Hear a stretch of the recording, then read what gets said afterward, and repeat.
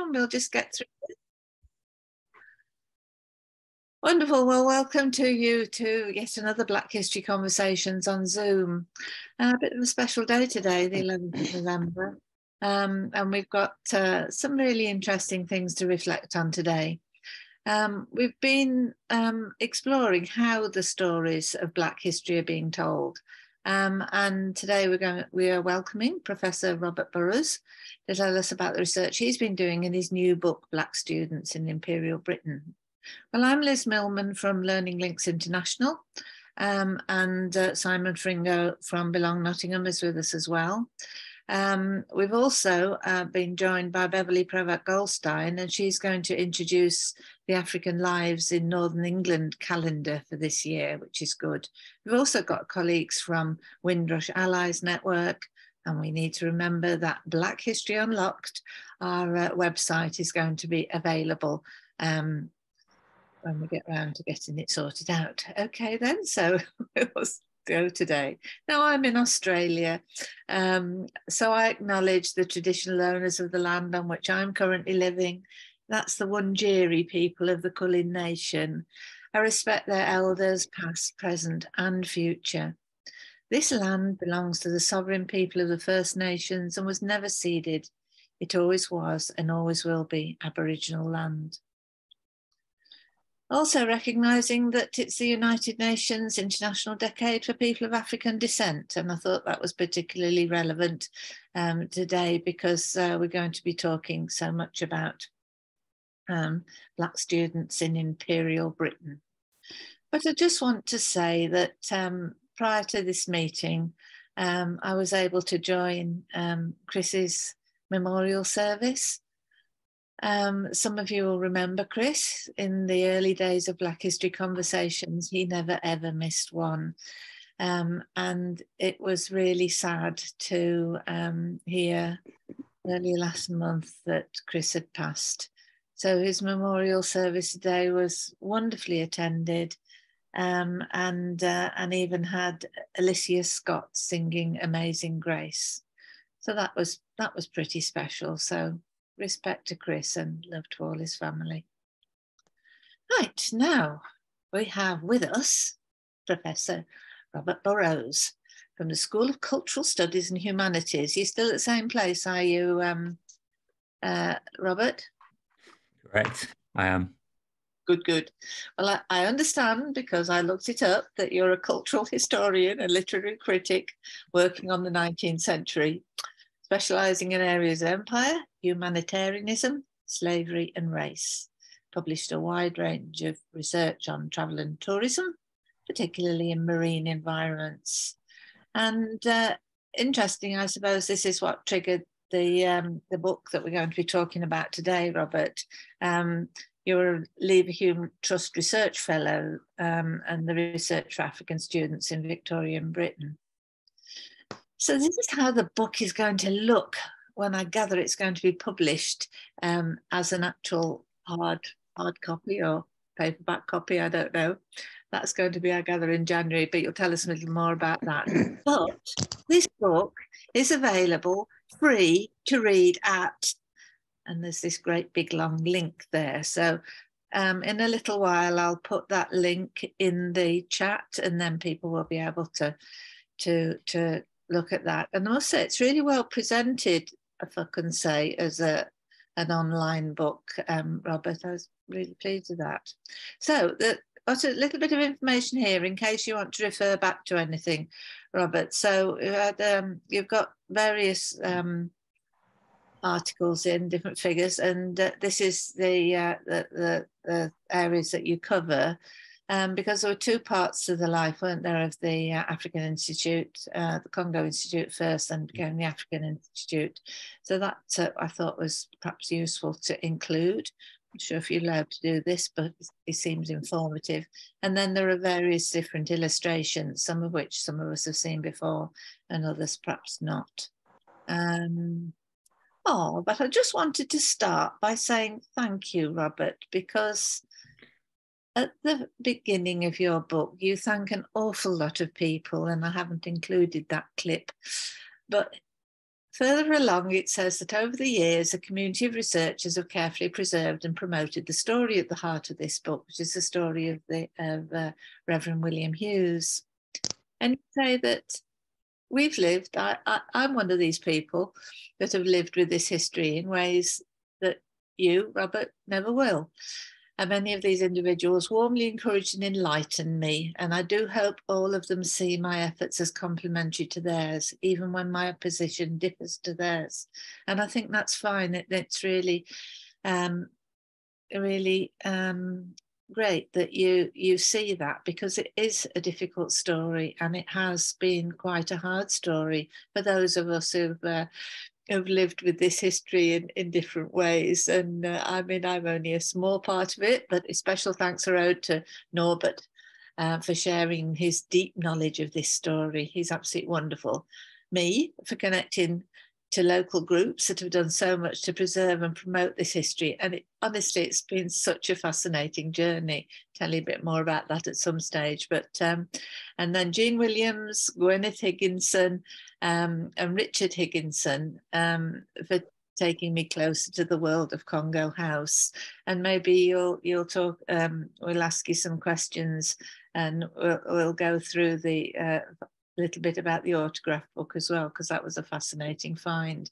And Jean Williams is Reverend William Hughes's granddaughter, I think, great granddaughter. Anyway, so thank you for including that. I was really, really touched. And I shall come back to that quote a little bit later on. Well, lovely to see you, Beverly, that you've joined us. That's absolutely brilliant. And we've got other colleagues here.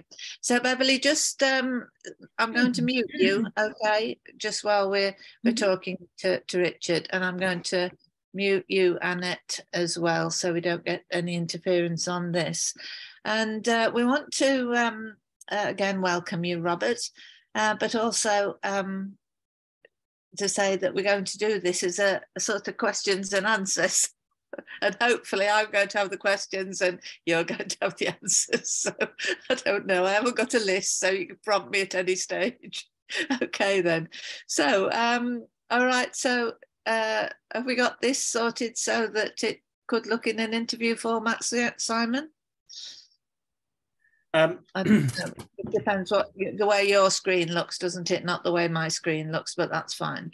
Right, okay then. So, Robert, the book is called Black Students in Imperial Britain, with a particular focus on the African Institute. So, the times that you're looking at 1889 to 1911. So tell us, how did you first get into wanting to research this area of Black history?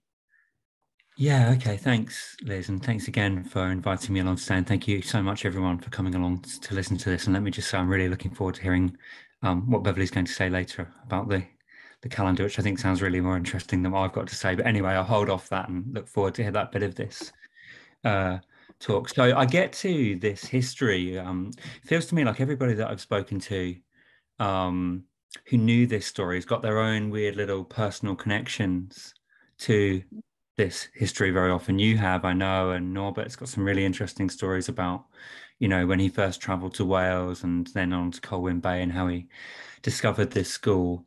I don't have any of those personal connections myself. I'm a researcher and I'm an academic.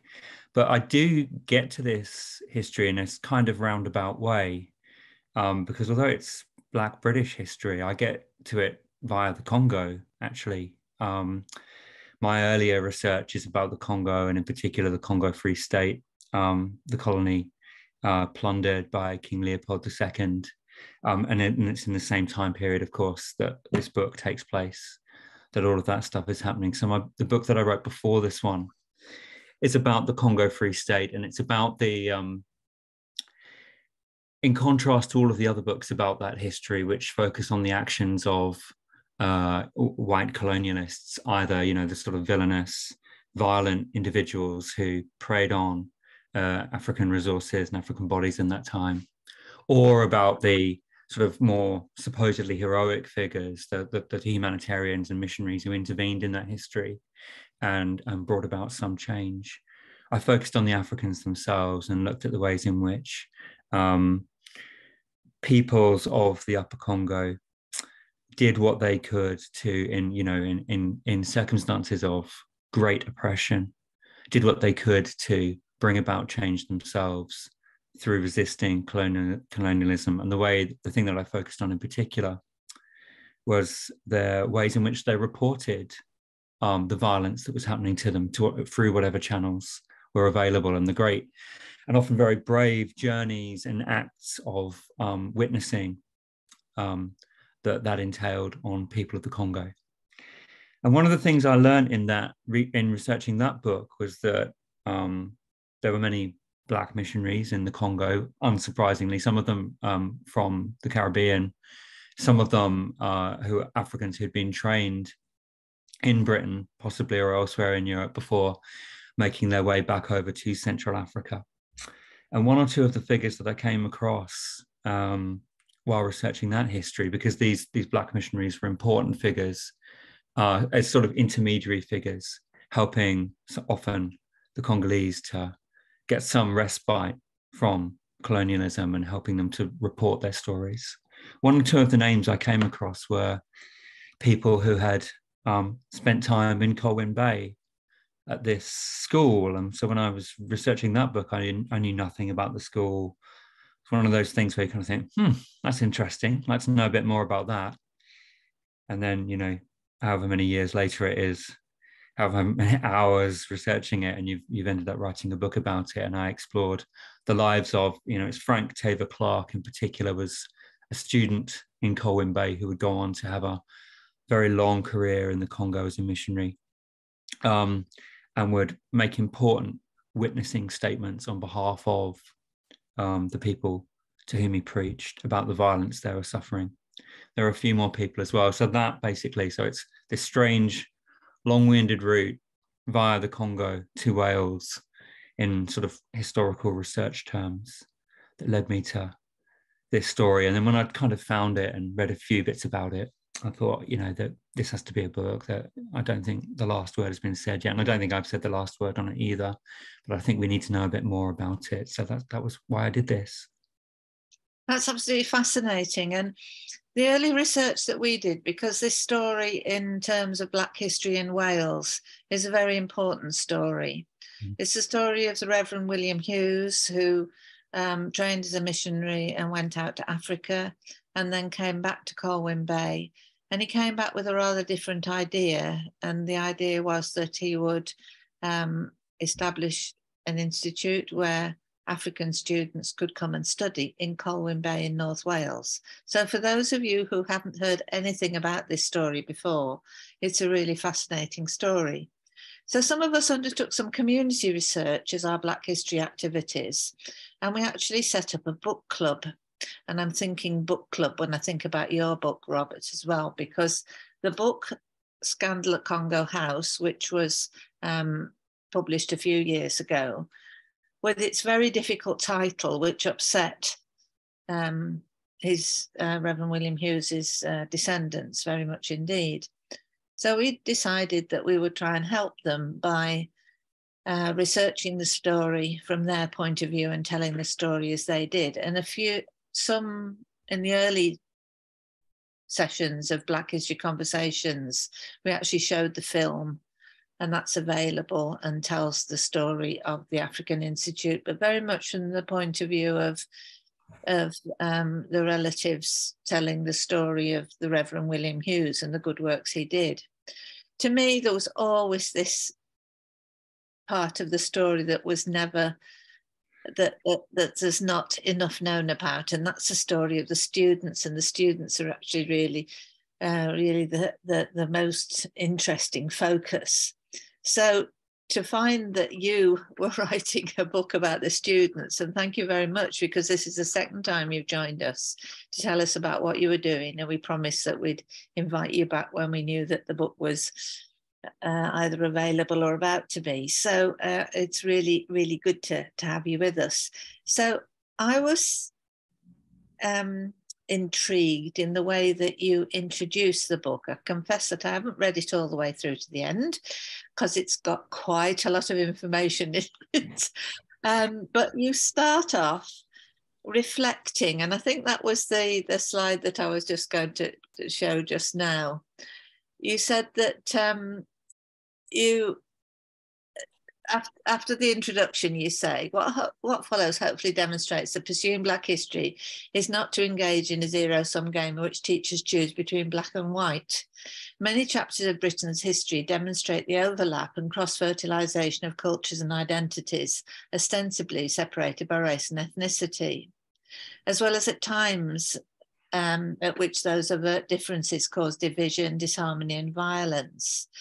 And to deny these connections is to deny parts of ourselves, whichever racial or ethnic identities we see ourselves in terms of. The point is well communicated by exploring how audiences in Britain reacted to the student body of the African Institute. So I think that paragraph, to me, summed up a lot of things. One is that it's beautifully readable. The introduction part is which I've got through, is really easy to read, and it places this story that you're going to tell us in where we're at today in the Black Lives Matter focus of understanding Black history better. And I thought that's really, really interesting. I hadn't come across that in any other books that I've read. Not that I'm a great academic, having accessed information from all sorts of sources, but yes, it was really interesting. And you discuss, you know, how this is an example which shows something different, something very, very different was happening in Colwyn Bay at the time of the Congo House and the African Institute. So I think perhaps the next thing is, if you wanted to talk to us any more about how you see this story in the context of where we're at with exploring Black history today. Yeah, thanks. Okay, that's a huge question. Thanks for introducing it in that way. The book starts in a very sort of I hope a very sort of reflexive tone, and I talk about me and where I fit into this research, which is a slightly, I don't know, it's a questionable way to start a book, which is called Black Students in Imperial Britain, because I half suspect readers want to just get on with hearing about that. But I felt it important to acknowledge how I'm inserting myself into this story, and that and to be really upfront about some of the ways in which I'm a kind of beneficiary from this research, and that this isn't necessarily just a simple, I don't know, that my intervention is itself sort of complicated. So I start in that area. Then I move on to talk about debates around the curriculum today. And I think that's where the book has its most sort of contemporary relevance, because, you know, it's a book about education in the end. It's a history of education. So where are we at today? Well, those comments which you were just quoting on that image just there is about some of the ways in which Black history is kind of debated and contested in Britain today. And it's obviously kind of linked into so-called culture wars. And there is that kind of quite right-wing reactionary view of Black history that that somehow, should the curriculum be expanded, then it will be at the expense of other history or real history or white history or whatever that is. So I was just trying to sort of I guess I was putting forward this school as an example of the ways in which simply to focus on the experiences of Black people in Britain is not to lose sight of wider social questions or issues. They're all part and parcel of the same thing. And that becomes really clear when you look at this school, which is obviously it's sort of only populated by Black students. About almost 90, we think, almost 90 individuals passed through in the 20 years that it was open for business. But it's actually also a story about Wales and about North Wales and about how it views its own culture and its own identities. It's a story about the Welsh education system at times, and it's a story about how Colwyn Bay was shaping up to and understanding itself in relation to this much wider thing that's happening beyond the school, which is empire itself. So it's a micro history, really. 90 people. It's almost a group biography of 90 individuals. So it's a tiny subject to write a book about in one way, but I hope that there's a way of kind of framing that little story in a way that makes it much more widely relevant to us all, but also to sort of how Victorian society was reflecting on bigger questions about its identity, its empire, all of those kind of things. It's just brilliant to put that into context. Thank you. And we've just been joined by Christine White. Christine, welcome. I know some of your study area is this interest in Africans who came to study in Britain. So we're going to be perhaps hearing more about your work on another occasion, but it's really great that you've been able to join us today. Now, Robert very kindly said that we could ask questions about the book, and you may well want to chip in, Christine. I don't know if you've read it through, maybe you were proofing it through, but if you've got questions that you think would help others understand about the book, that would be great. And anybody else, if you want to ask a question, if you can manage to put your hand up, then we'll include you. So the next thing, Robert, is then looking at the actual stories. I wondered if you wanted to choose maybe one or two of the students and just tell them, give us a brief outline of their stories, so that folks who don't know this history can get a bit of an insight about how they came to be in Wales. Yeah, okay, sure. Well, a couple of times, Liz, you said that this was a sort of new thing that was happening in Wales in this time, and that's true in many ways. You know, this is a quite unique little story in some ways. In other ways, it fits into wider patterns and wider stories about African people's migration to Britain in the 19th century.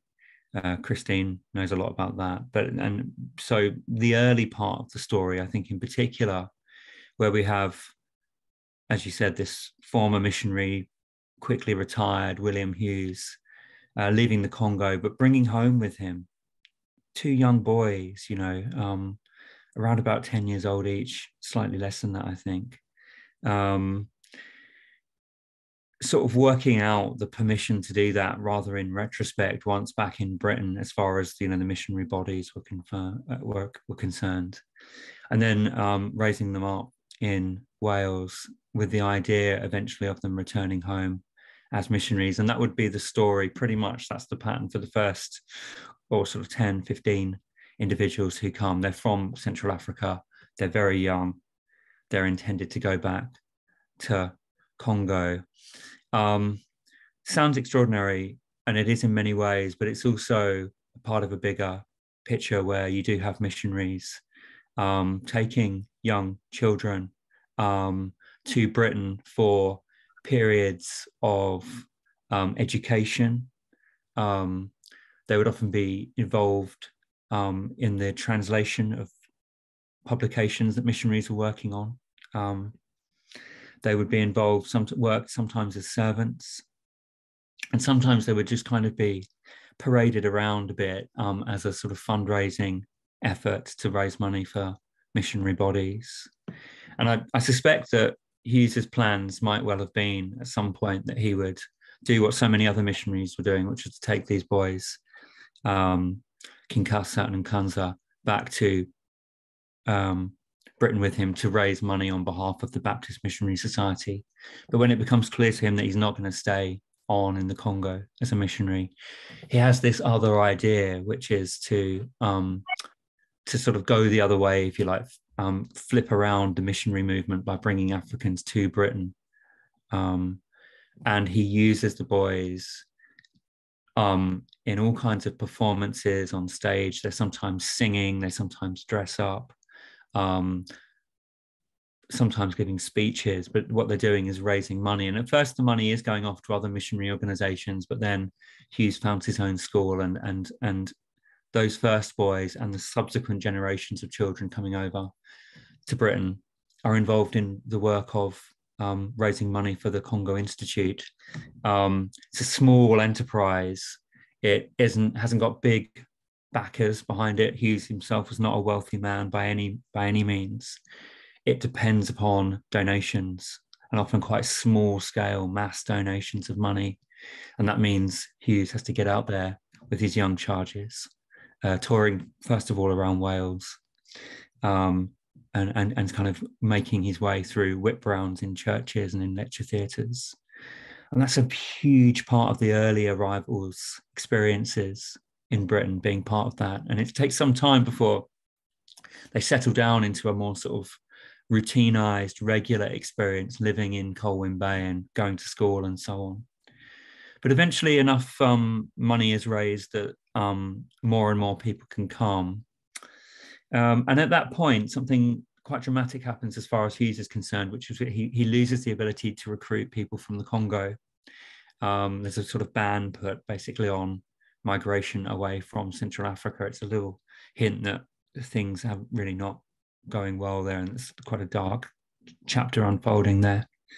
So Hughes has to look out a bit wider, further afield, and he looks to the colonies in some of the British colonies in Western Africa, as well as the independent Republic of Liberia. He goes on another tour of Africa, makes connections, and then you start to have a slightly older group of boys and a few girls too coming over for their education. And the main period of the African Institute, as it then becomes known, rather than the Congo Institute, is this spell of various West African towns arranging for sort of their brightest and best to come over. They're still intended to go as missionaries or to go back as missionaries and so on, and that does happen in many cases. But a few things happen when the story changes that way. One is that the sort of bourgeois in Africa get interested in the scheme even more so. The sort of, the middle class Africans sort of think, okay, well, maybe we should help raise money for this as well. And then we can send maybe our own children, literally our own children or other friends' children over.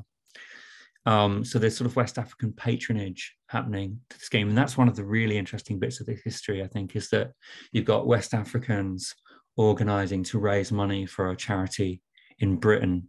I think that counters some of the assumptions we might make about who has the agency when it comes to charity in that period in particular.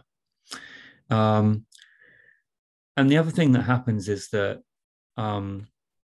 those people who are coming over are themselves already possibly quite well educated. They're from pretty much middle-class backgrounds, and they have quite high expectations about what they might achieve in their lives. So suddenly the idea that they're going to go back and just become missionaries and, make it live through a sort of meager existence doesn't quite tally with who these people really are anymore. So they want to come over and they want to come to Colwyn Bay, but it's a stepping stone now for other career opportunities. And many of them will go on to study medicine first and foremost. Some will go on to study law, some English, universities around Britain.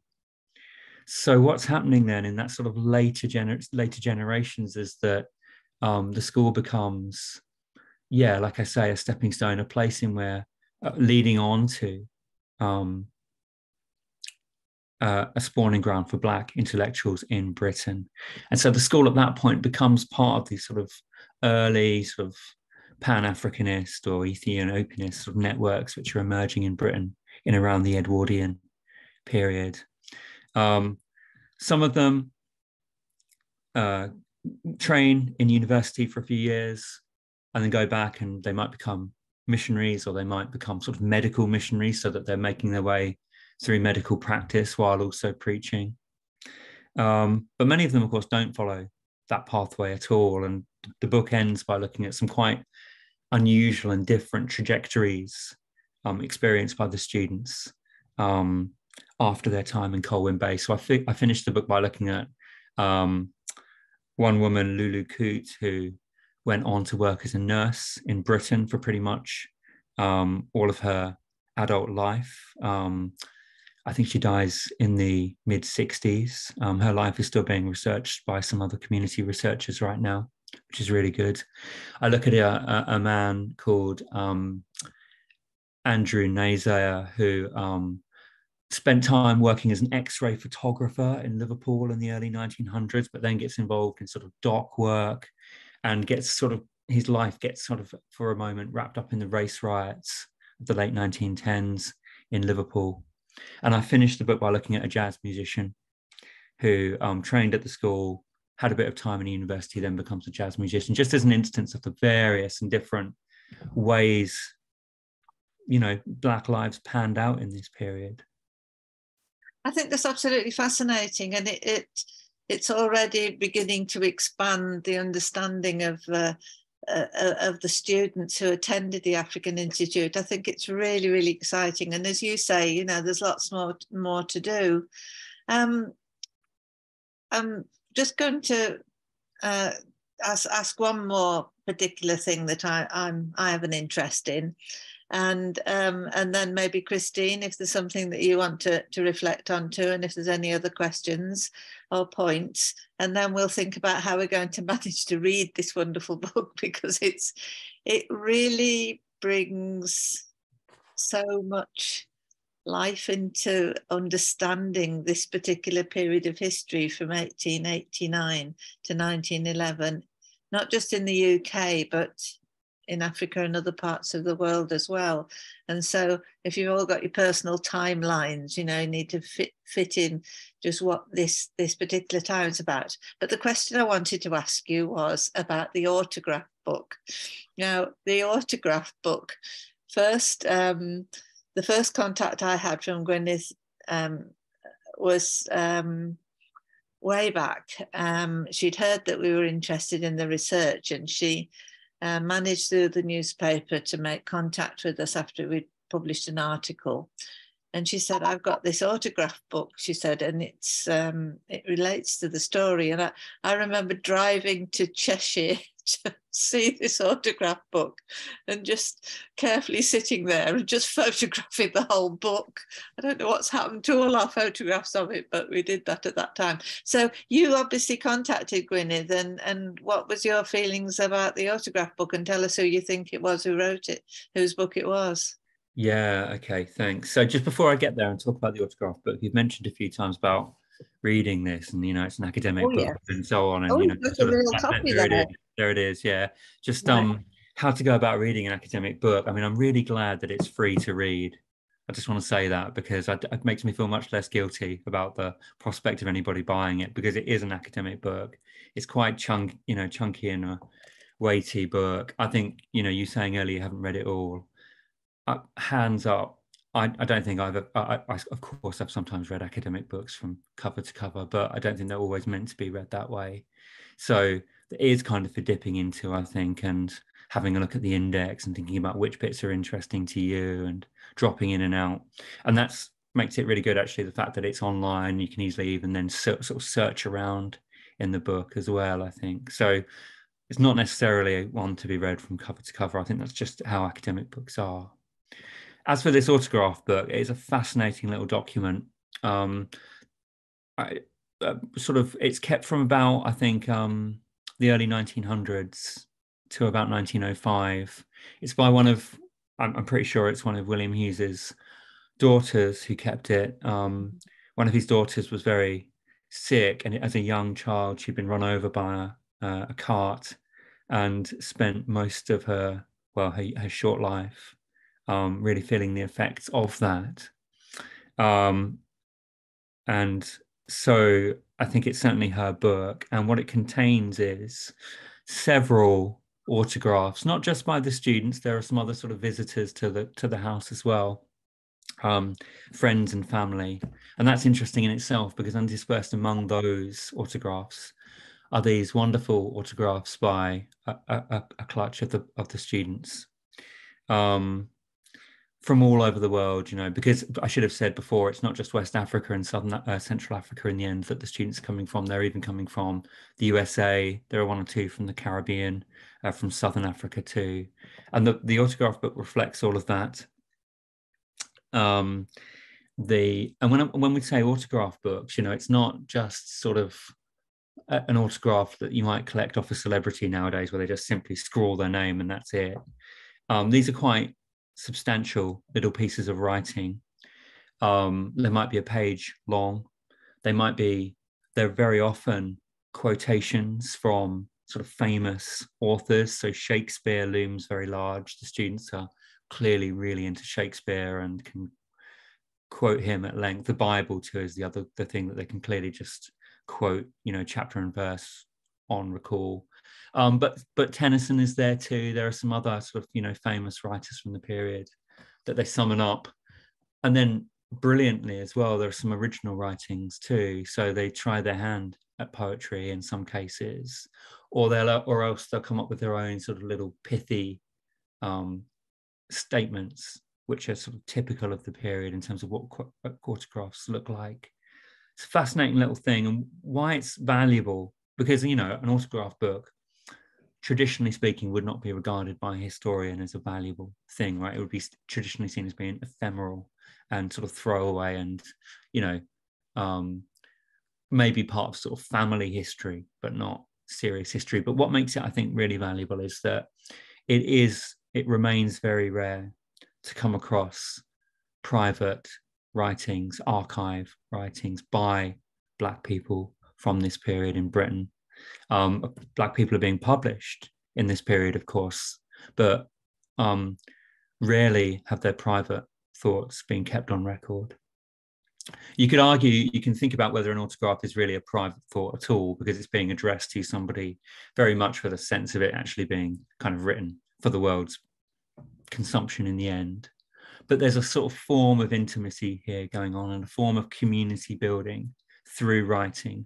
And it's not just that student community, but actually a wider community of patrons, family members, friends, and so on, into which these little autographs fit.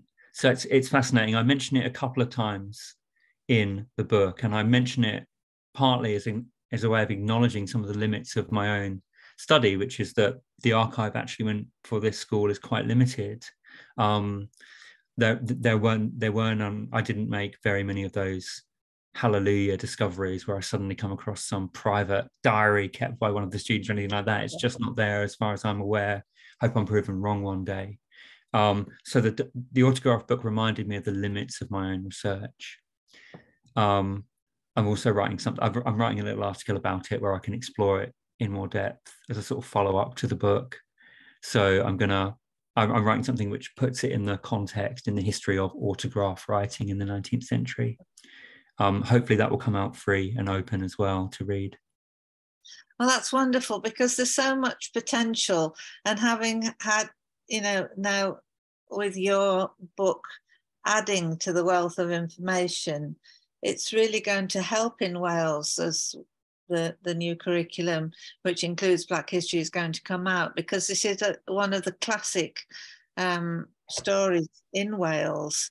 Absolutely fascinating, and lovely that you did take advantage of seeing the autograph book. And I think Davidson Jabavu is one of the students who wrote in the book, and his claim to fame, we discovered, was that he went back to Africa and established Fort Hare University. Is it Fort Hare? He's the first Black faculty member at Fort Hare. And one of his real claim to fame is that one of his later students will be Nelson Mandela, which is a wonderful little link to this sort of quite obscure history to major, currents of history. Lovely. He's one of the ones who writes an original little poem in the autograph book. So it's quite a nice find, Absolutely fabulous. So that's really really exciting, and also to see how this sort of fits together with many other histories. And Norbert, our colleague Norbert, who I mentioned earlier, who is Congolese, has done a lot of research, but also linking Colwyn Bay with the Congo. And I was able to help to facilitate a day when people from the Congolese embassy, 2 coachloads of people came up from London. They brought a band with them, and we reconsecrated the graves of the students who sadly died in Colwyn Bay. But their graves were beautifully restored, and we had a fabulous day. And they even brought their own chef and cooking. It was really great.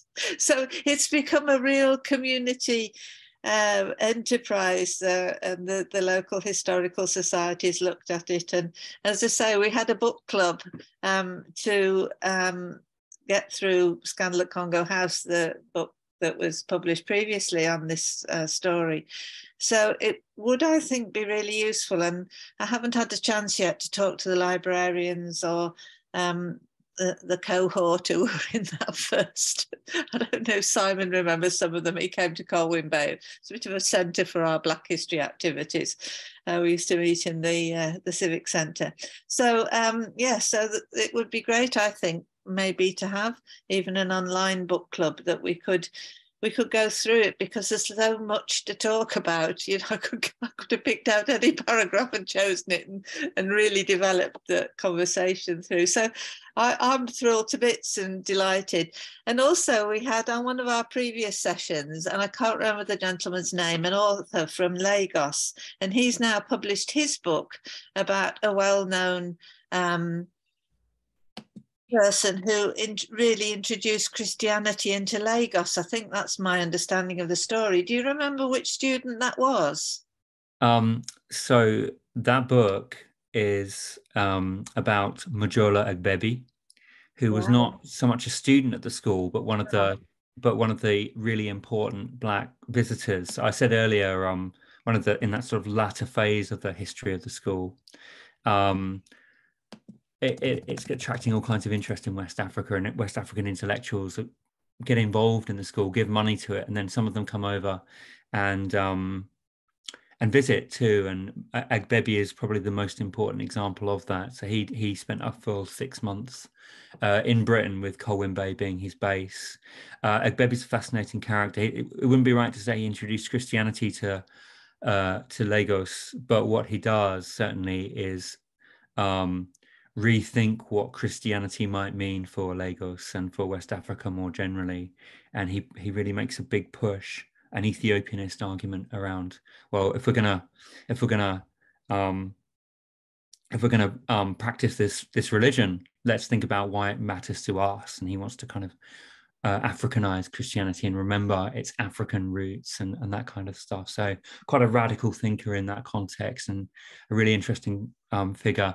And the gentleman who joined this session previously is Ayodeji Aburunde, who's just written a new book, the book about Mojola Agbebi. So that's just come out earlier this year. Yes, we're going to invite him to come back and talk with us again. He was really interesting to share that story. Yeah. Oh, brilliant. That's so good. Okay. Well, I can't see any other hands up, but I would like to ask Christine just to maybe sort of wrap this part of the session up. And we'll thank you so much, Rob. And then Beverly's going to tell us about the calendar. Yeah. Hi, Liz, and hi, Rob. I'm sorry for coming in late, and I have to leave at 2 because I've got a student meeting. But I think, the book sort of makes you look again, as you say, also humanitarianism and this kind of remittances or charitable flows that are going in both directions, just as now, but also in the 19th century. But I was also really interested in the kind of what it tells you about family and the way in which these missionaries became these, as you say, look, without permission, without any legal framework, without any oversight or supervision, became the foster families of these children. And this what that tells you about these kinds of dispersed families, right? Or I don't know what the modern literature calls these kind of care chains, you know, where people migrate and are looking after other people's children and leaving their children in the care of other people. And this kind of 19th century precursor of these care chains, where you've got all this kind of migration related to childcare going on. So I think the book really, like, you know, it sort of sparks all different kinds of questions like that through this focus on the Colwyn-based Home. So I really enjoyed it, Rob. And I think it's, for an academic book, it's a very good read. So I think, yeah. Thanks. If I'm saying it's a good read, it must be. That's excellent. Well, thank you so much, Rob. It's just brilliant. And this lovely photograph that you included as well just brings it to life. Photography made a big difference in, I think, helping people to connect with Black history and Black stories, and amazing. And there's a photograph of Ernestina there in the middle, one of the only girls who was attended. So that's a really lovely photograph. So I'll stop sharing there and say thank you very much indeed. It's brilliant, Robbie. So you've given a good bit of our time, but I'm going to ask Garrick to ask his question first, and then I'll just wrap that up. Okay, Garrick. Yes, I haven't seen the book, but just listening into the conversation, really interesting. I can just have an input into the Congolese. You know, I'm a member of the Merseyside Congolese Association in Liverpool. We've done a lot of work with the School of Tropical Medicine. We've had a number of lectures there. We've done a lot of work with the museum, and in the International Slavery Museum, there is a wall dedicated to the Congolese history and Leopold, etc. So people can actually get the narrative of the story. We also done quite a bit of work in West Kirby, and you know, you're referring to North Wales, so you know the connection between North Wales, West Kirby, and also in Bevington, you know, where the Lever brothers have their facts. So you know, there's quite a bit of history in relation to the Congolese and their plight. There is still, you know, much concern about what's going on in Congo, and the divisions, and you know, the democratic and the French, and there's a rivalry between the different Congolese group, and we found that when we try to engage with some of them that just don't want to engage with other groups, etc. But while you were speaking about the Black history, in most recent time, I've started to pull away from promoting the Black history as an engagement in conversation. And I started to use the British Black history and put the British ahead of it, and I get more engagement with audience that way. And the workshops I've been running during Black History Month, I've been focusing on history and looking at history from different perspectives.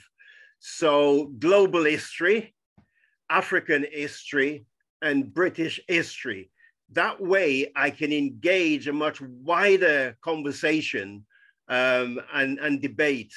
And what I found over the years, when I promote Black history, conversation, lecture, etc., we get a different audience and a reduced audience. And for me, it's trying to engage with a much wider audience, and we have to try different means of doing so. Thanks ever so much, Garrick. That was brilliant. I was just thinking, Garrick, if you're able to join us next week, it would be really valuable to have you talk more about that, because I think people relate to the local Black history, but each country needs to understand its Black history, because British Black history, for example, is so very different to US Black history. So would that be all right, Garrick? Are you around next week? Can't hear you. Yeah, that should be okay. Yeah. Yeah, you know how we organise these conversations. Yeah, that's fine. A week at a time is good. Anyway. Oh, incidentally, Liz, I'm committing myself falsely. Next Friday, I will be in London. Okay. Perhaps a week after then. Yes, a week after. I'll be in London for a conference. I'm speaking at the conference. Right, okay, no problem. That's brilliant, Garrick. Thank you so much. And Rob, I could see you'd got your thumb up there. So thank you so much, because I really feel that, as I say, having read the beginning part of the book and dipped into other parts of the book, the beginning part really does set it into context. And I think that's what we as trying to do with Black History Conversations, is to set Black history into context and look around the UK. We've been fortunate enough to have Christine join us on a previous occasion, and she'll maybe join us again and ask her what she's doing next week. So I do apologise. We did intend to organise the season in advance, but it's not worked out like that. We got very, very much into Windrush, and I'm going to use that as my next bit of the introduction. Anyway, Rob, thank you very much indeed. And please, will you come back when the book is, you're all right, you've got a copy of the book in your hand, but we want other people to see maybe if they can persuade their library to buy a copy. That's probably the best way of doing it. But also the online, and I will just I'll just see if I can, just so folks know what it looks like when you're reading it online.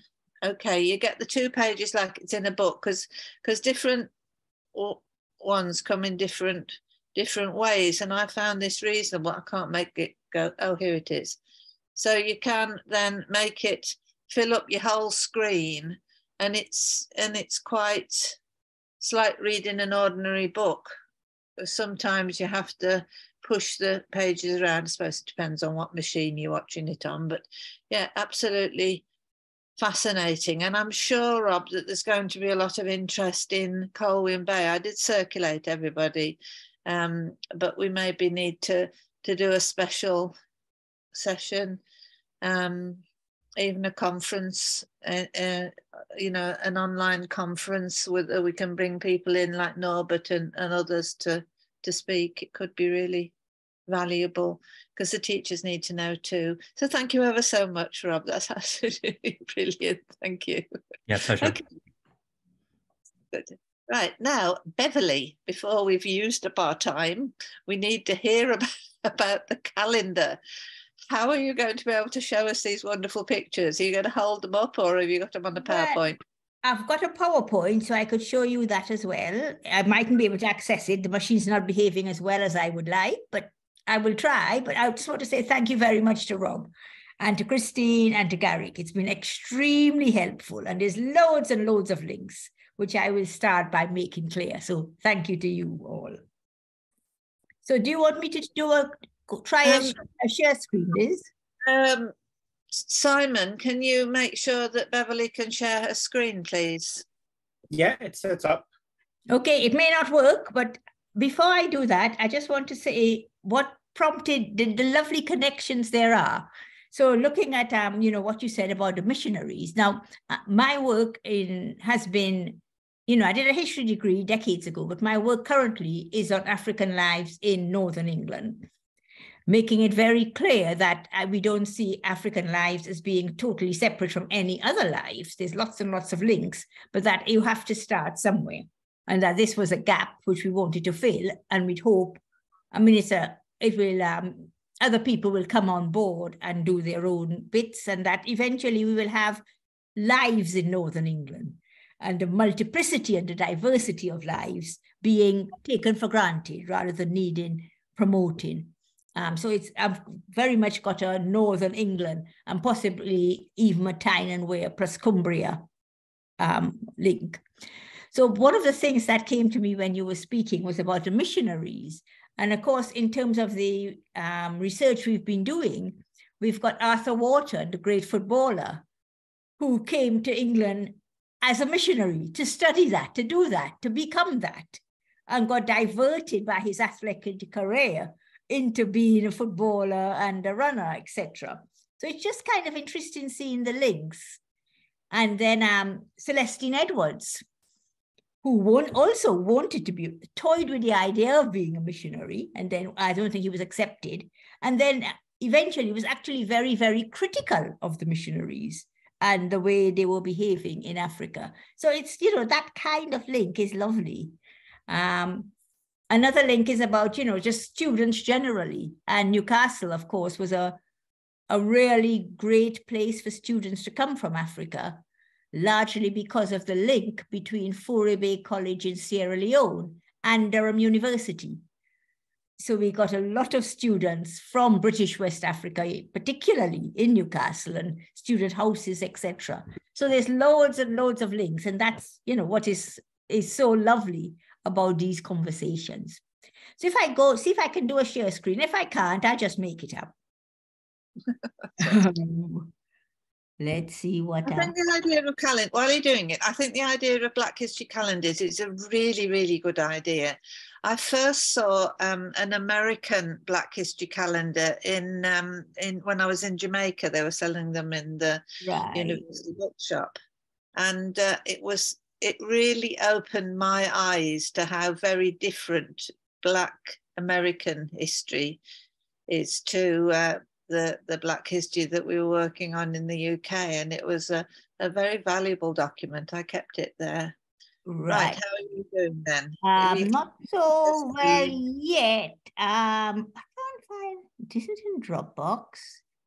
I tell you what I'd do if I were you. I'd stop trying to share screen for a minute. I'd look on your ordinary computer and make sure that it's there looking at you in the face. Right, good point, good point. I could see you use this. And then start sharing again. Right, recent files. It's really good. Right, I'll do it that way. I think you're very wise. I don't know. Let's wait and see if it works first. Well, I had a colleague as well recently who was visiting Ghana, and she did a wonderful little film on a camera. She went to Elmina. It was a very moving little bit of filming, and I've asked her if she'd be interested, because we sometimes have our colleague from Black History Conversations, Marcia Dunkley, from Black Heritage Walks, and that's a different way again of telling the story of Black history. And one of the things in Colwyn Bay is that the local historical society have got a sort of Reverend William Hughes and the students from the African Institute walk, so you could actually walk around and look at the different places. But what was a tragedy there was that the chapel that was Reverend William Hughes's chapel was on sale within 6 months of us starting the project, and I did make a big effort to see if it wasn't possible that the town could buy it as a museum, because many of the chapels have closed and there's an awful lot of resources that aren't, you know, I don't know what happens to them, the archive of materials. But we did manage to go in while it was still a chapel. And then I was over in Australia for 6 months, and then by the time I got back, it had been sold as a carpet warehouse or something. So it's distressing. How are you doing, Beverly? I'm doing okay. Yeah, I'm trying to get back to Zoom now. Just a minute. Excellent and wonderful. It's a little blue button on the bottom. Now it may work, it may not. Let's see. Yes, it has. No, yes, here it is. Yes, Beverly Prevath has started. Ah, wonderful. Right. Well done, Beverly. I don't know what you can see yet. Can you see the calendar? Yeah, yeah. Beautiful. Make it bigger. No, I can't make it bigger. Get rid of the comments. Cross the comments out on the right-hand side. Got it. Yeah. And if you want to make it bigger. That's a bit bigger. Yeah, that's as big as it will get, I think. So can people see it? Yep, Well, right. I can. Right. So this is the calendar for 2023. And I've just got a few slides, not many to show you, but in this one, what I've tried to do is to identify it's a progression. So this is the first calendar we did in 2021. And that just came about because this was during, is it 2021? Yes, we did it in August 20. We did it in August 2020. And this was during Zoom. I met, during lockdown, COVID, I met somebody at a conference over Zoom. She wanted to come up, she was coming up to Newcastle and she wanted to talk about her family had experienced a lot of racism and was it still there? So we met in the park over a cup of coffee and she said, I've got this idea of a calendar, and it just took off from there. So in Zoom, I got a few people I knew from history, from community, from the museums, etc., to get together. And we did this calendar, African Lives in Northern England, which was sold out. And then from then, we then did school resources with Historic England.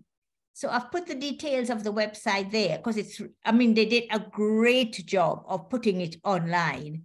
And it's for school children of the age of 8 and up. And it's online and they have hard copies as well, which are available. And as I said, it's based on the calendar, but the technical work they did was marvelous. So that was the next thing. And then we did a booklet on African Lives in Northern England, which is there, which had a lot more detail than we can put on the calendar. And we also included current people. One of the issues with the calendar, we felt it might be invidious who to include and who to exclude from people who were still alive. So for the calendars, we stuck to historical.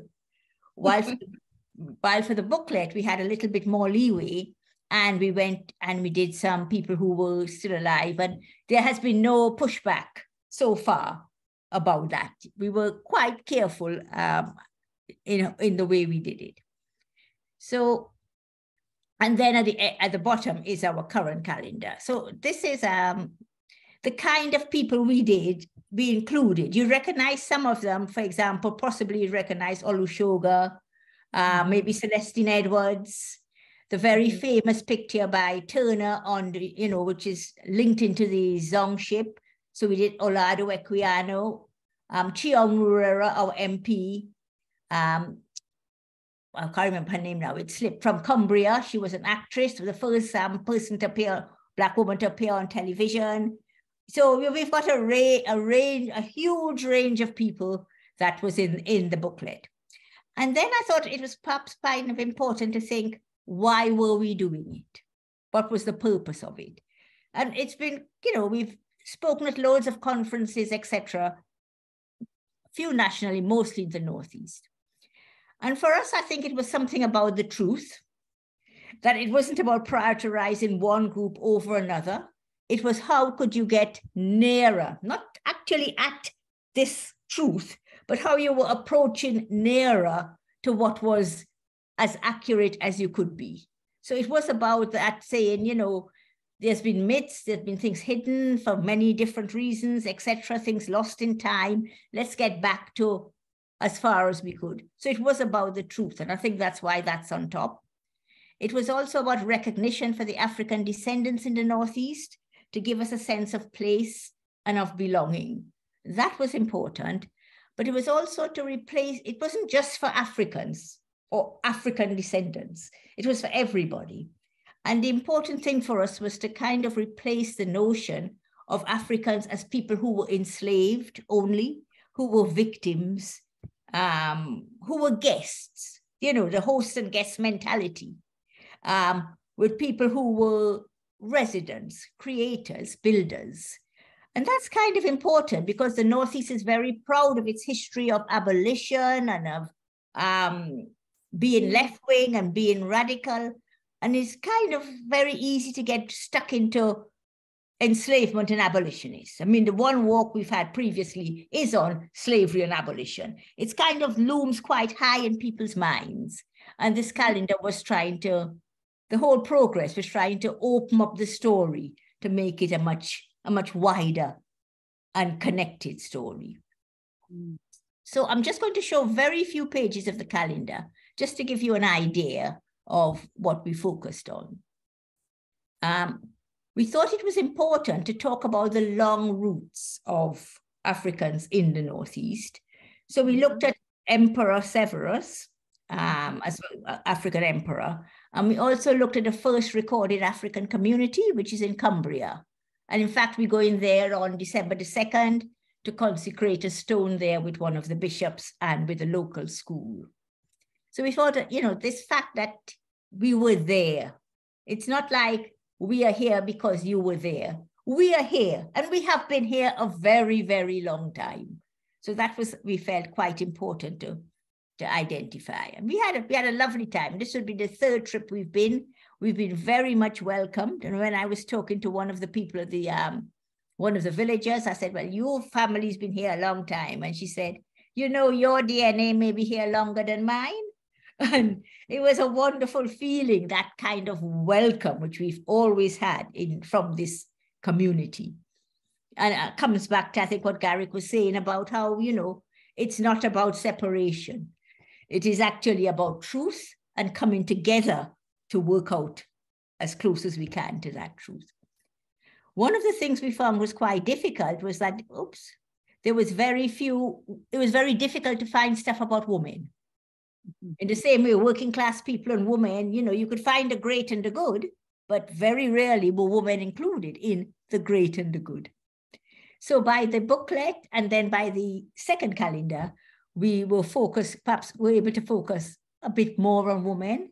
So while in the first calendar, our 2 doctors were male, in our second calendar, our 2 doctors were female. We only have about 2 people on each page. And we also had nurses in the second calendar. So we have a nurse here from Sierra Leone. Wellesley Cole, a doctor from Sierra Leone, was really important in bringing more and more Sierra Leone people into the Northeast. And we also have a nurse here from Trinidad.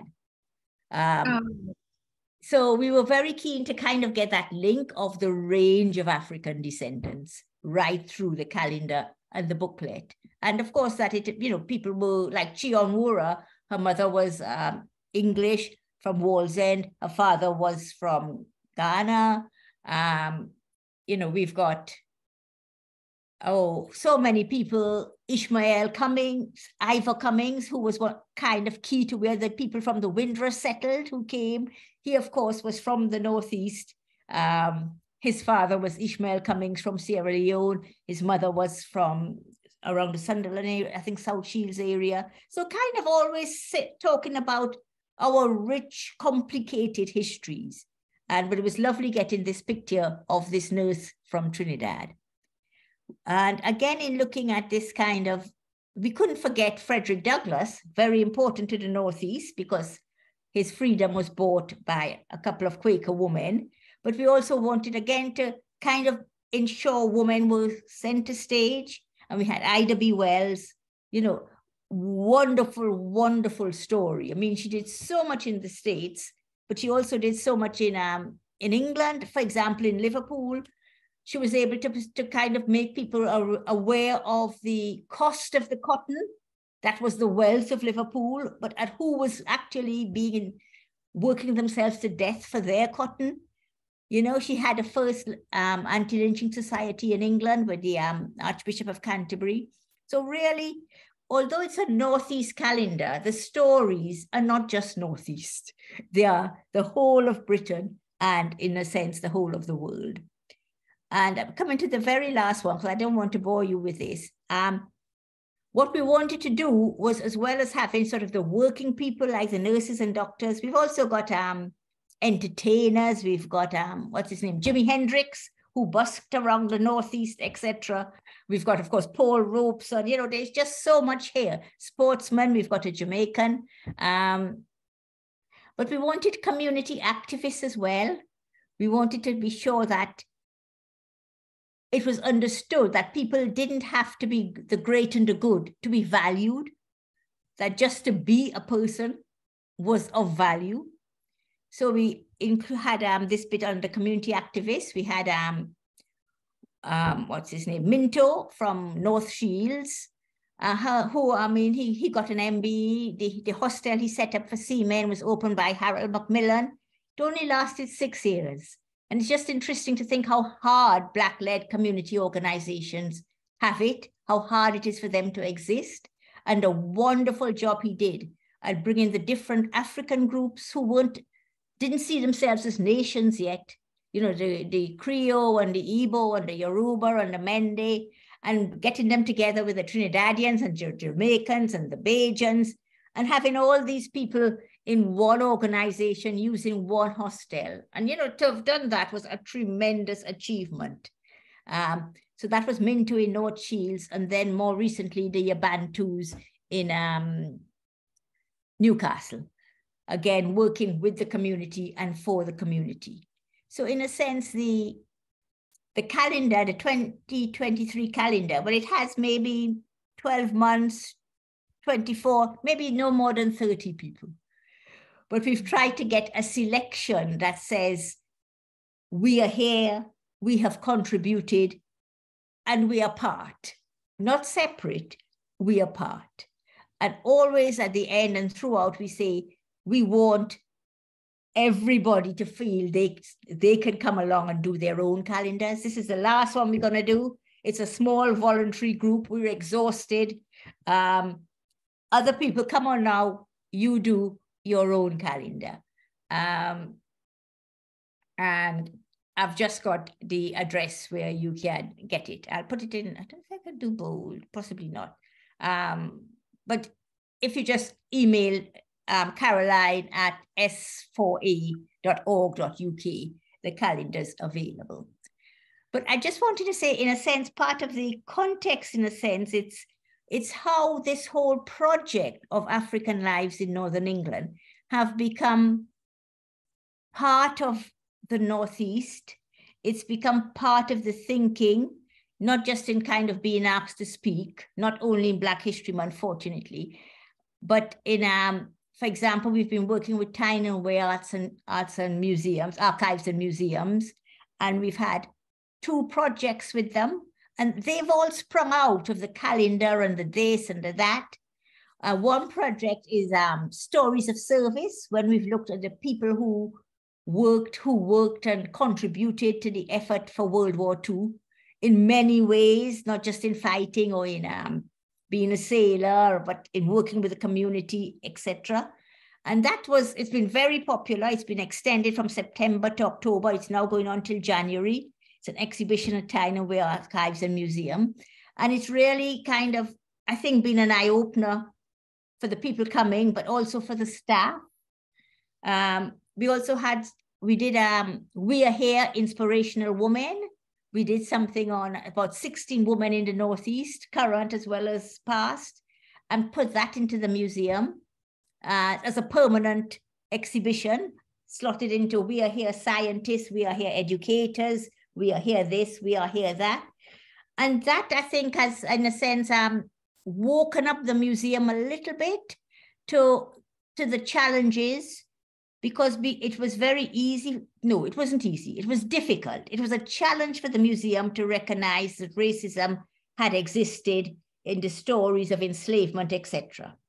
It was much greater challenge for them to recognize that the current people in Inspirational Women had also experienced racism, and that they had experienced racism from the organizations that were the partners and funders of the museum, the universities, etc. So that was actually quite difficult for the museum to find a way of accepting and conveying publicly. So in a sense, it's what I suppose I want to emphasize is that these calendars and these works don't stand on their own.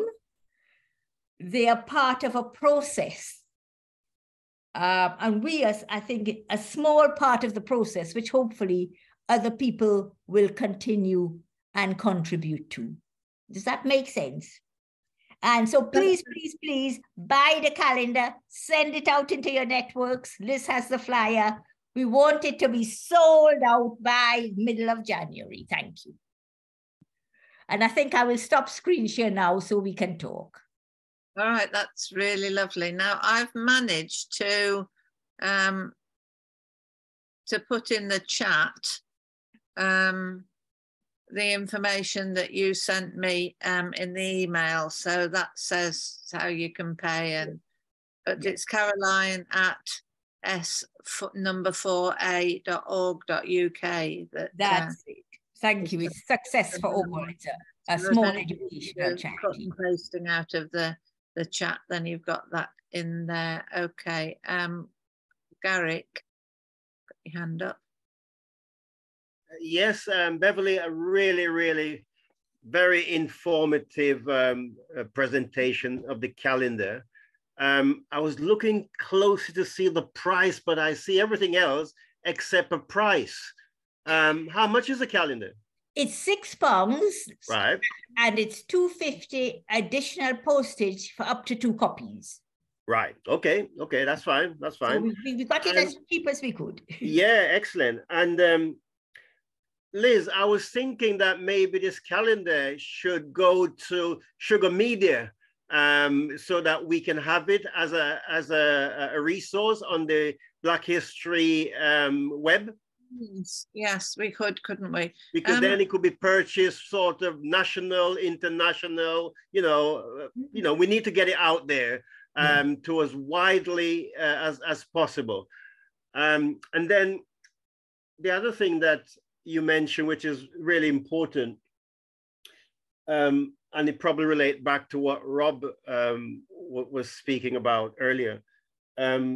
You know, we need to move away from this narrative of African history starting with slavery. And I see you try to, you know, to pull that conversation in a different direction. And the approach is always that, you know, Africa had their structure, their kings and queens long before European actually came into the country. So, you know, let's pull away from that narrative. So if you're going to educate individuals, school children, as well as teachers, you know, the fact that, you know, people achieve certain things in different fields. You know, they were prominent in this area of study, in this area of medicine, in this area, etc. Those are the conversation that we should be pushing, not so much the other stuff. And I think in your calendar, you try to address that. I think that's really a good thing. And I think that is something that all of us should try and do. Let's steer the conversation in a different direction about, you know, contributions and achievements rather than, you know, the oak of the European onto the African. Brilliant. I couldn't agree more, Roland, Garrett, but just to say that this now is live. It's the windrushalliesnetwork.org website, and maybe there's a few little things that we need to brush up, but generally speaking, it's got a whole lot of good information, contact people, and the different activities that are going on. So I think you've got a meeting, Windrush Allies meeting on Zoom at this Saturday, or was it last Saturday? Last Saturday, I think that was. It was last Saturday, because I sent my apology, didn't I? Yeah. It was, yeah. Right, okay then. So there's a lot of information there. So hopefully people will find that useful. And what we just needed was we needed to have a calendar to promote. So I think we can manage to promote that heavily. So you sent me a flyer, so I'll make sure that I do that. Okay then. Well, thank you very, very much indeed. Now, one of our guests, really brilliant. One of our other guests who's here today is Makapi Selassie. So we're just going to quickly say a couple of other things.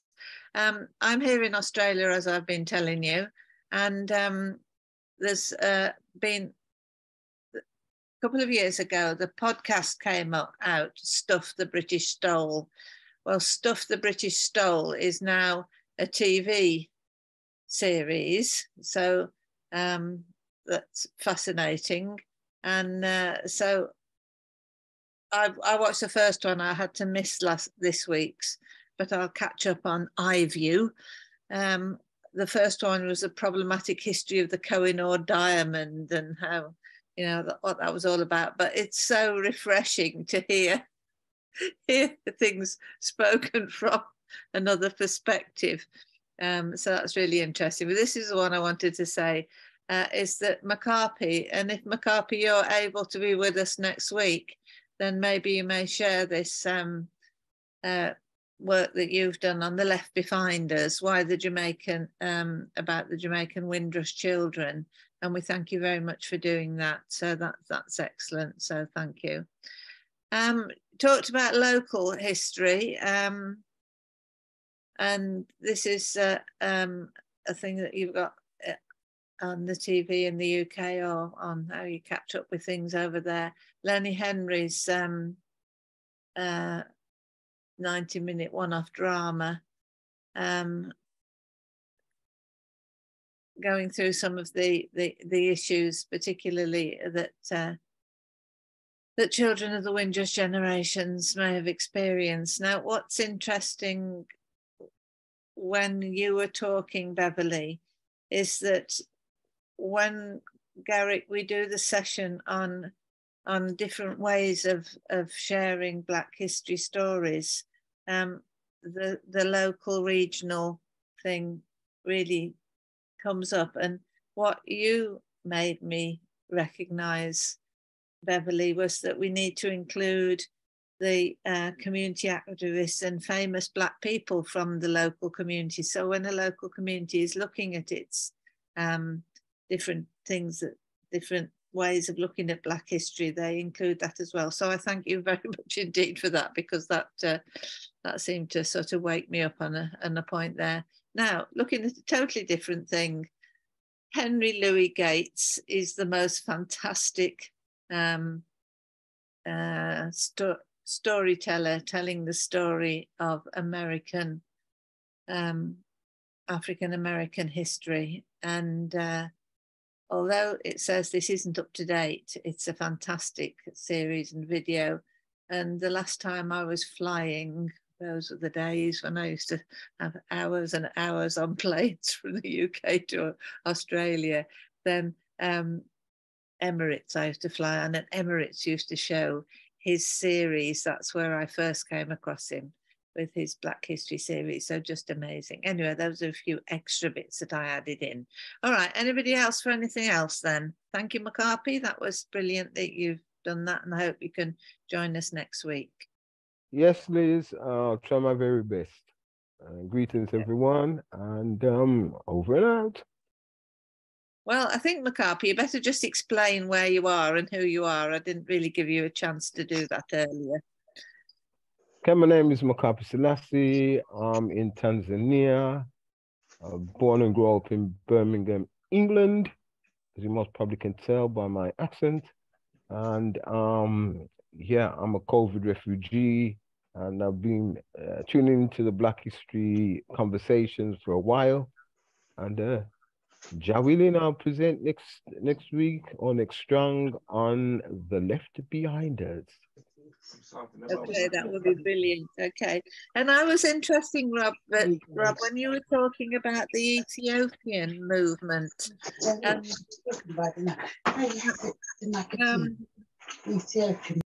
quite McCarpy's Rasta, and so when you talk about Ethiopia, Rastas relate to that. But it was really interesting what you were talking about, the Ethiopianist movements, and then you clarified that it was about Africans reclaiming Christianity as theirs. I thought that was fascinating. Yeah, thanks. It's just a sort of reinterpretation of some parts of the Bible, which Africans at around the turn of the 20th century are sort of saying, well, this gives us a different message here. This is about not just simply receiving the missionaries' word, but actually coming up with our own words, using our own language, our own culture, our own dress, and so on, not feeling that we have to convert all of those things to be good Christians. So I think that's what Ethiopianism means at that time, at least back in 120 years ago.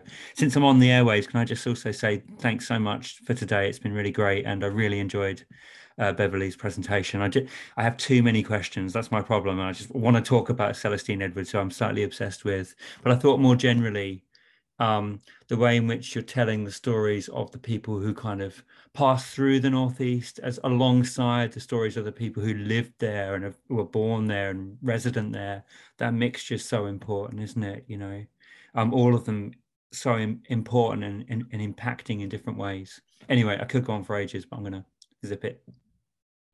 Oh, thank you. We'd love you to go on for ages. That's why we're going to invite you back again. Now, June Elizabeth is just sharing some interesting perspectives, and you'd like to make a point, June Elizabeth? Thank you very much. Has Mugabe gone? No, Mugabe's there. Oh, yeah, hello, Mugabe. Hello, everyone. And thank you very much, Rob, for your presentation, and Beverly, and Rob, and everybody that's on the platform, of course, Liz. I am just trying to get something to the Home Office that needs to be scanned. But I just wanted to say that my husband, who I did mention, belonged to the first Rastafarian movement in the UK, right? He's just sorting out his archive. Remember I said he had an archive? So I've just taken, he's got quite a lot of things. So when we get to that point where we're going to do, Mugabe and myself are going to talk about Rastafari, right? Definitely, we need to do it before Christmas. Yes, I don't know how old is this. I'm trying to look what year it was printed, right? This Axum book about Ethiopia, right? It's a magazine. And then also when they used to advertise for you to go on holiday, they used to use this magazine, 13 Months in Sunshine, okay? And this was printed, I'm trying to see when it was printed. What year was it printed? In the 60s? Yeah. Looks like 60s to me. Yeah. Yeah, and then also, okay, this, my husband has got quite a few of these, Ethiopian News, and this is 1965, but he's got a few of them. And finally, Ancient Sites of Northern Ethiopia. So we've got quite a good archive here that I look forward to sharing with you all when we get to that stage of presenting. Okay, it's just that he's in the library with me at the moment and I'm in his way because I had to come upstairs to use the computer. So I thought I'd just pull a few bits out and show you. Do you remember me mentioning it? Yes, I do very much indeed. And I think it sort of nudged me as well because Mugabe and I spoke about the idea of getting some heritage lottery funding because thank you. That there was a time when Rastafari really developed in the West Midlands, and we did a project, Mugabe and myself, and our very good colleague Capty Wold, who's sadly passed now. We did a project about the roots and development of Rastafari in the West Midlands. Now that was in the days when websites were new inventions, so we really need to go back to that, but also the wider story of Rastafari across Britain, because again it's a different story to Rastafari in Jamaica. Garrick. Yes, and I have got a, you know, the book that says Black British History that you can get on Amazon, what the University of Northampton had sponsored with the Northamptonshire Black History Association. I was one of the editors as well as an author. My part of the book was about Bob Marley, encounters with Bob Marley and Rastafari and reggae music, right? Because I knew Bob Marley, but what I wanted to say pardon? Another one who knew Bob Marley. Excellent. We'll have you on. I was one of his VIP at his last concert at the Rainbow Theatre. But I'm not going to talk about that because that's in the book. you know the book, what I've got on Black History, what you can get on Amazon, that's my chapter. What I wanted to mention here was that as one of the editors, she's got a Polish name, but she's a Jamaican that married a Polish man whose father was a Rastafarian in Jamaica. So she wrote about Rastafari in Jamaica, and it's in the book. Yeah, and I had to edit that to put in the book. So it's quite an interesting book as well. So that will be looked at another time. But I just wanted to get it in that we've got somebody who's dad, real Rasta man, and she wrote about it. Okay. Wonderful. Thank you very much indeed. That's lots of good information. Garrick, and then we're going to wrap this up because we've taken lots of... Yeah, this is quite interesting because what Rob mentioned around, you know, the definition of Christianity and so forth from the African perspective, we could spend many weeks and months on this subject. And if we just take Jewish history and take, just focus on that, we see the connection between Jewish history and Lower and Upper Egypt, and referring to the land of Ethiopia, etc. So we could spend a lot of time on that. And one of the reasons why many Rasta don't accept Christianity is that it doesn't really give them the truth from the historic perspective if you just take Jewish history alone. But if you move up further into Christianity, then you would know then that where the disciples, where they came from and where they went, you then make the connection, with the land of Ethiopia. So we could spend many, sessions on that subject matter. The most important thing is about, individual really searching and finding information for themselves, rather than individual telling them this is what you ought to believe and accept, etc. But that searching is a best way of discovery. Absolutely. Well done. Thank you for your contribution there, Garrick. Beverly next, and then Anne-Marie, if you wanted to make any comment, because I didn't come back to you after Robert finished his presentation. I'm just going to be very quick and put a plug in for something on that the African Christianity perspective. And you were saying that there was an author that you and Rob knew who had done a book on it recently. So I think it would be lovely to be able to kind of have a conversation about that at some stage. The person that I would turn I would have turned to do that would have been Hapti Wold. He was really very knowledgeable.